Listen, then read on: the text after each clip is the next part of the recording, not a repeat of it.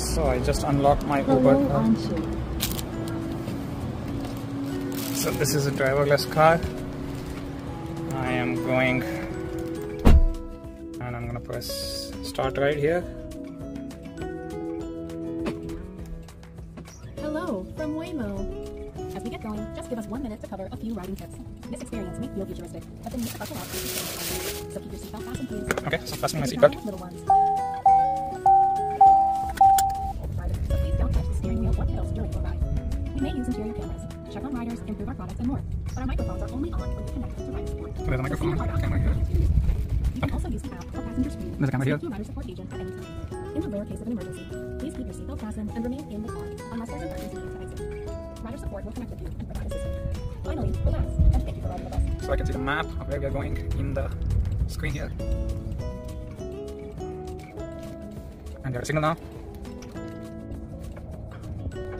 The funny thing is, it does not feel as freakish and crazy to me as others have experienced, because I think we've been driving in some of these self-driving cars for a while now.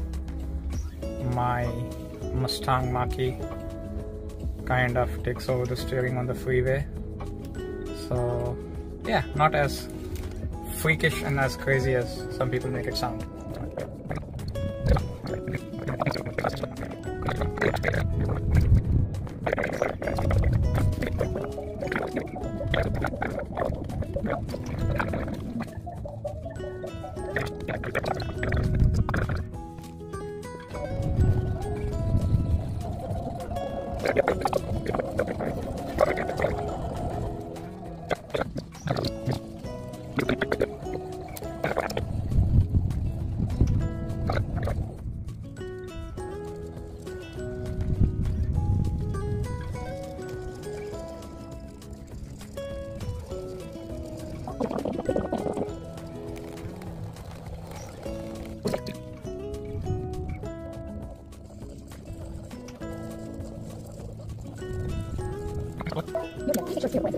Alright, I'll open the door.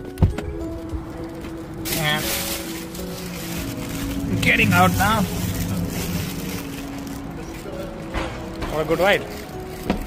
Wait. Let's see what it does.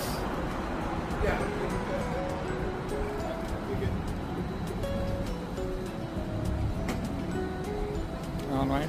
Car is reserved for the next rider, on its way. Awesome. That was my first Waymo ride. Zero anxiety. That was awesome.